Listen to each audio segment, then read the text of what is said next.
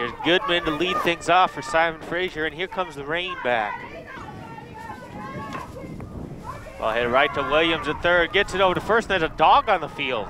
Oh boy. That's something you don't see every day. And he gets still Pfeiffer's glove. And now he's stolen the left fielder's glove.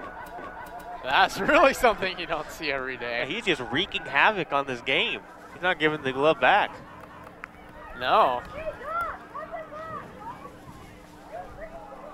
And that's Harcourt's glove. Actually, that might be... Yeah, that's Harcourt's glove, and he's Harcourt's. just running away with it. There's nowhere to go, though.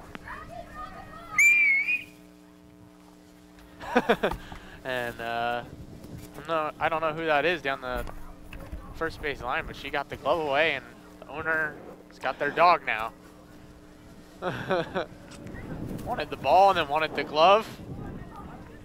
It looks like all the players are having a good time with that. There's always an open gate onto the softball field.